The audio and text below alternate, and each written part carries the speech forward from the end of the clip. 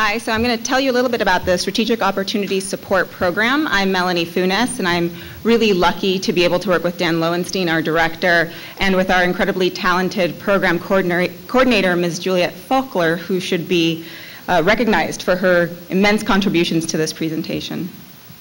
So what is SOS? The Strategic Opportunity Support Program is CTSI's pilot funding program. We issue about $1 million per year in research support to UCF faculty at all schools. We have 14 different grant mechanisms which span from pilots to technology to shared instrument, multidisciplinary, multi-center, and career development.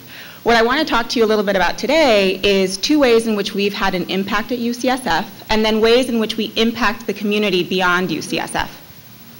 So at UCSF, we've contributed to building infrastructure. SOS initiated the Resource Allocation Program, or RAP. RAP actually brings together all of the funding agencies on campus. It simplifies intramural funding by providing an announcement, one application and one deadline, a single process for review, and a funding decision. It has increased the research support at the university by working together, all of these 9 funding agencies. In the last year, RAP issued about $3.5 million and 119 awards. And over their span, they've issued actually over $12 million. RAP, although it was initiated at CTSI, became a campus-wide resource, and it recently moved to the EVC's office. We've also impacted research funding here at UCSF. In the first 5 years of CTSI, we issued $5.5 million and 183 awards. $3.9 million in the first 4 years was issued to support research, and that subsequently led to the recruitment of $44 million of research funding. When faculty were asked what the role of SOS was in recruiting funding, they responded with, it was critical, it was crucial, it was essential, it was invaluable. I put up this quote from this faculty member who says that the SOS support was absolutely essential toward their efforts to obtain subsequent funding. But not just that, it's without this support, it's entirely possible that I would have converted to a clinical role or left UCSF. So how do we impact beyond UCSF? I want to tell you about 3 specific examples, particularly dealing with policy, standards of care, and therapeutics. So just in short, one of the examples that deals with standards of care is an award that SOS gave for what's commonly known as bubble boy disease. Obviously, we're one of many contributors towards the success of these programs. We're not trying to take, full credit. Ultimately, this investment led to the faculty member being able to recruit $4.4 million, establish some really huge partnerships that led to a statewide newborn screening program. The infants identified with SCID are actually treated here at UCSF. And recently, this became statewide legislature. It now is added to the list of diseases that California newborns are routinely screened for when they're born. A second example is prostate cancer. In this case, a faculty member was given an SOS award to look at a molecular imaging technique. As it turned out, this molecular imaging technique could be used as a companion biomarker to therapy commonly used in treating prostate cancer. They were able to recruit $4 million in NIH funding, and this agent is actually right now in phase 1 clinical trials here at UCSF. And the final example that I want to talk to you about deals with policy, and in particular sodium intake and coronary heart disease. Dr. Bibbins Domingo was awarded $30,000 from SOS to look at adapting the coronary heart disease policy model to address disparities in heart disease. She developed a new version of this model and was able to use this new version in subsequent studies, with the most major one being published in the New England Journal of Medicine in 2010, which tells us that reducing daily salt intake can reduce deaths by coronary heart disease at an average of 75,000 people per year.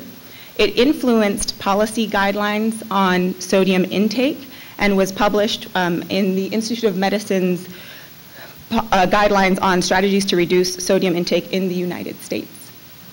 So with that, I'll just say thank you.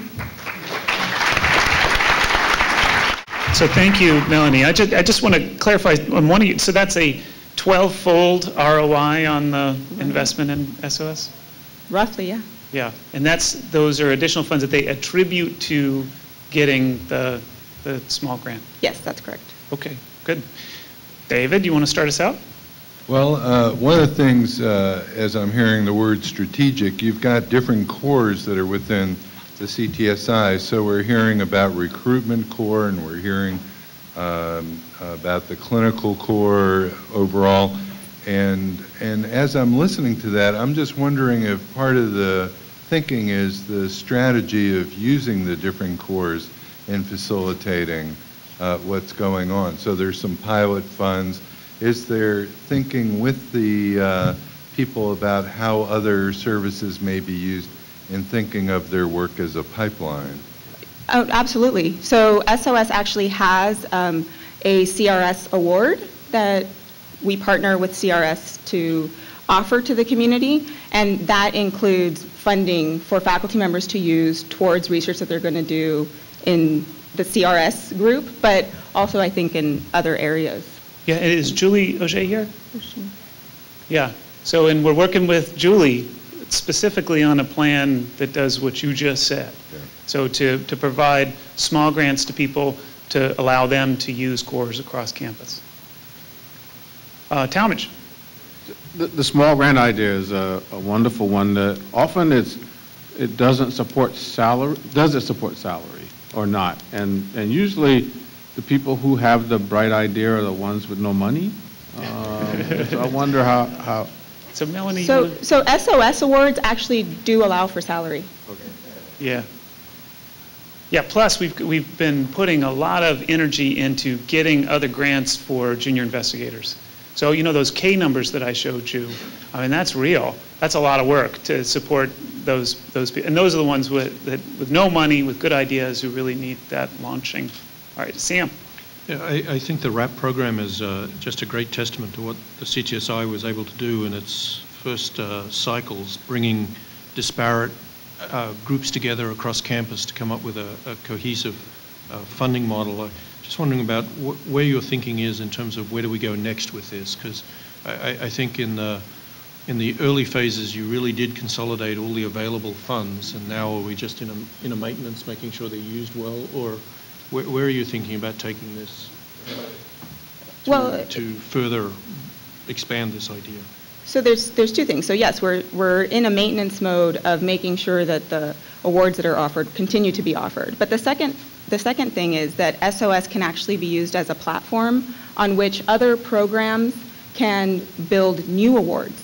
So we're currently working with BMI to add another award for mHealth, and I suspect that in the future we'll continue to collaborate with all the programs across CTSI and across the university to offer new funding opportunities. Have we reached outside in an explicit way, the university, to foundations or industry or anyone else to contribute to try to make the pot bigger?